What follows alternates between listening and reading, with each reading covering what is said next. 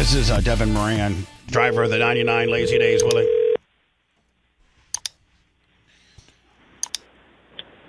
Hello. What's up, superstar? Oh, not a whole lot. Just getting the workday started finally. What's next? The World? Is that what's next?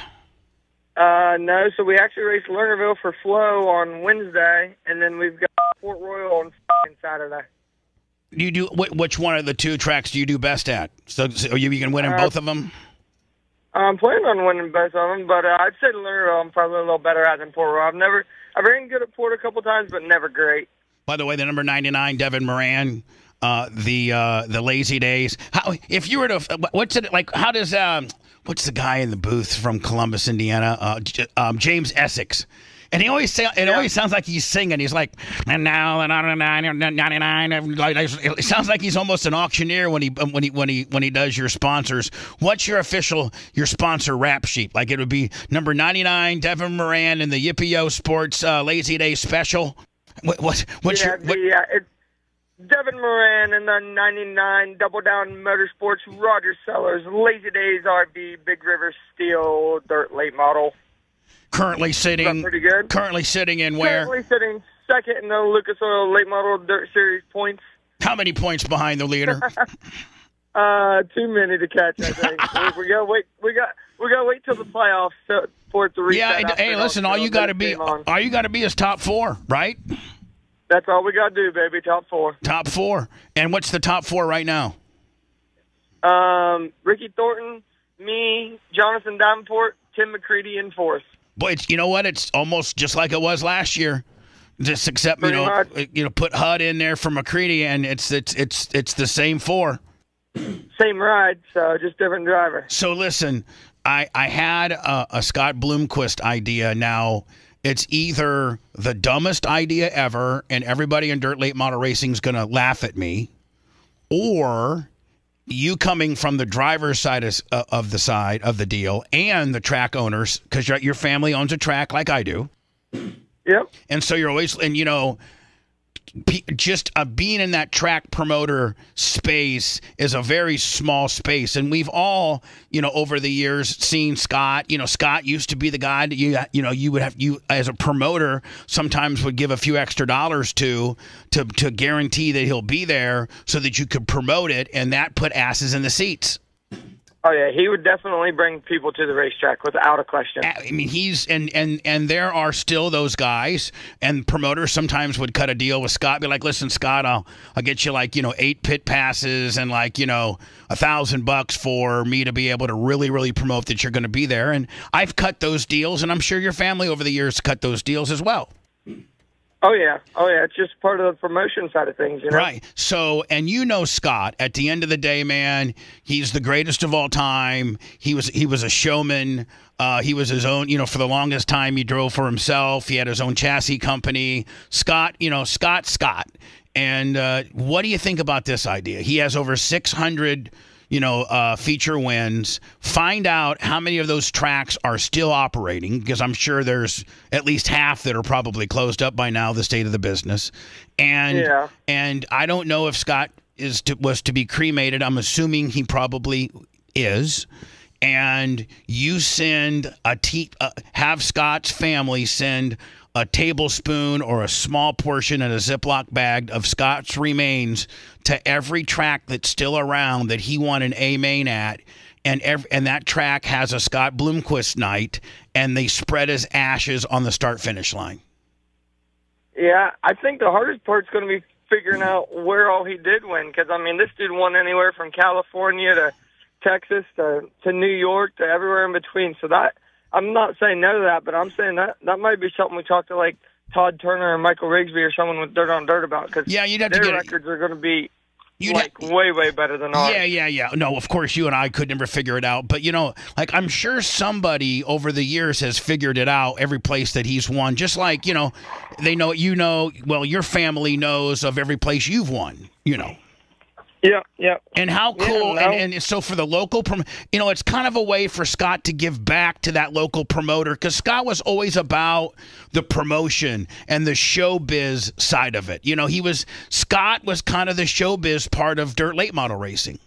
he was the entertainer, wasn't he? Yeah, and what better way for his lineage to live on if every local, like my track, for instance, I know that he'd won a couple features at if I had just on a regular Saturday show, instead of like 2,000 to win, 604 crates, maybe I do like a 5,000 to win Scott Bloomquist, memorial, and with that we sprinkle his ashes on the start-finish line. It gives us a built-in promotion, and it makes Scott even more of the GOAT because he's given back to the sport, giving each local promoter a way to have a Scott Bloomquist night.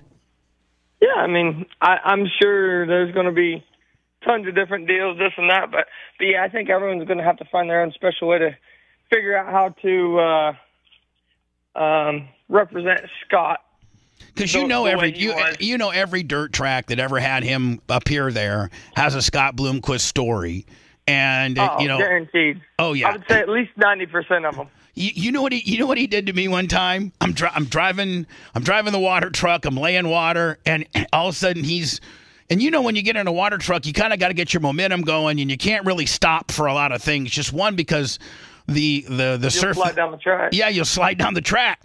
So I'm coming out of 2, Boss Hagen, and he's on his 4-wheeler. There's a little pit bike. And I'm like, and I mean, I really have to stop the damn thing down. So I'm already in a bad mood. And he goes, "Hey, man, what are you putting in your water?" And I go, "Nothing." He goes, "Bull crap. Look at the residue on my 4-wheeler tires. Look at that blue residue on my 4-wheel tires. What are you?" So he was the first one that actually, because of the residue on his 4-wheel tires, knew that I was juicing up my water a little bit. And he blamed. I'm like, "How did you figure that out?" He's like, "Been a lot of places, Bubba. You aren't the smartest one I've ever dealt with." Is that what he said? Yeah, it's exactly what he said. And he left. But obviously a huge loss in the sport, and there's all kinds of rumors circulating around. I went through just some of the rumors I had heard, and I'm trying to be respectful to the family because there's just so many things floating out there. But, I was just thinking, either that's the dumbest promotion and everybody's going to make fun of me, or people will be like, "That's actually pretty cool." I just don't know if logistically you could get it done. Yeah, I don't know. That's out of my realm of things, but I mean, like I said, I think a ton of people are going to have different ideas on how to do different things. I know Bulls Gap's going to have like some kind of ceremony, and when we get to Eldora for the World 100, they're having a big Scott Bloomquist like ceremony, celebration of life deal. So I think there's going to be a lot of different people doing different things, and I don't think any idea is a dumb idea. Everybody's got their own ideas, and if you can make it work, I think it's something worth trying. Well, it would give the local track that's not going to have the Lucas guys here multiple times, that local little track in Kentucky that Scott won, 5 features in back in the 90s. Give him an opportunity to be able to have a piece of Scott and tie it into a promotion. So, track owners always looking for a promotion, and that would be a hell of a promotion. Oh, and like you said, Scott was the entertainer. He saw a lot on the promotion side because I think the reason why he did that because he realized the bigger the event was, the more money it'd pay to win, and he'd probably be the son of a bitch that would win it. Yeah, he would be. Then he'd fight Tony over the scales. He might do that. It might happen. Did he ever get in a fight with you, or did you stay cool-headed with Scott? No, I mean, after he called me out on my water and told me I wasn't the sharpest knife in the drawer, I just pretty much left him alone. Oh, that's fair. That's fair. Listen, man, I'll see you when you come to East Bay. That's going to be a really memorial event. That's going to be cool. Yep, you coming down to East Bay for the finale, I guess? Yeah, I'll be there for that Saturday night. And then you saw where I think we got 5 or 6 shows we did. Oh, trust me, I saw where we got to spend the whole week with you, Bubba. You like that, huh? And hey, I like it as long as that track prep crew can give me a good racetrack. I can't wait. We're putting, actually in the process of putting more new clay on there so that we can get it to slick off, better than rubber up. Yeah, well, hey, you've always said at least give you a shot, so I feel like this is the shot Ocala Speedway gets, and I'm excited. I think it's going to be actually really cool to race there. What is it? 5 nights or 6 nights? Or what is it? 5. I think it's 5, maybe 6. And you're always good at my place. Yeah, I run good there. I've won there before, so it'd be pretty badass if we could just sweep the whole week. How's crazy ass Turbo doing? You got to keep him in check. I ain't even really talked to him a whole lot. He ain't been racing with us a ton. He's kind of been doing the summer nationals and this and that. But I saw him at Florence last week and hung out with him a little bit. But he's kind of off doing his own thing, doing his own races right now. But I'm sure I'll see him here soon. Hey, buddy, thank you for going on the air, giving me a racer's perspective.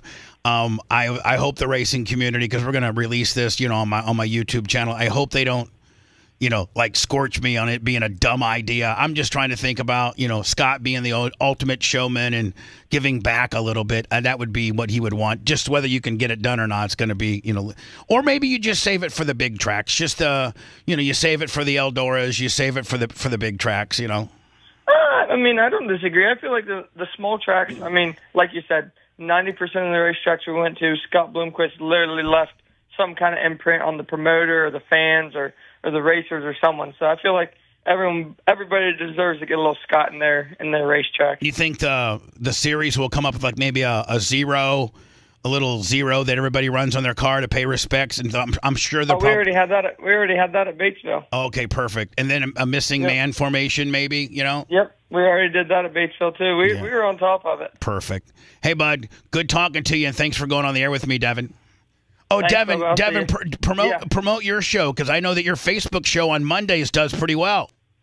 Yeah, we just have a little Monday Night Live Facebook. Nothing too crazy like the Bubba show, but me and my brother get on there, and my wife checks us out and shows what we got going on, and just try to promote our merchandise and our racing. It's at shopdevinmoran.com, and yeah, we have a lot of fun with it and hang out and just try to get our fan base a little bit bigger. Shopdevinmoran.com. He's the 99. He's my friend. I love him. I call him the mayor because Lummy, he knows he kind of just knows everything about what's going on in the pits. He's kind of like a little gossip bitch. He knows everything.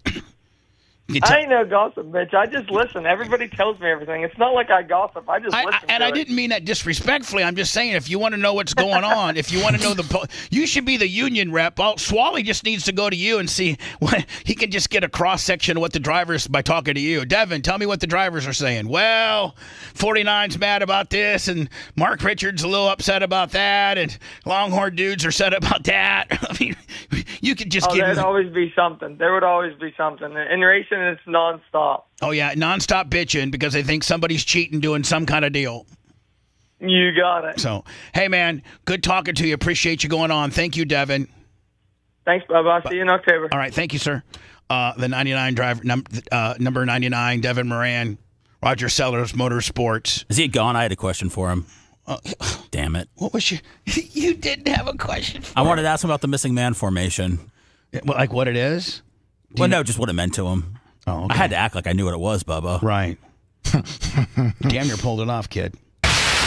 You're listening to the Bubba the Love Sponge Show. If you want 24/7 on-demand Bubba and the crew, go to BubbaArmyHQ.com. The Bubba the Love Sponge Show will be back after this.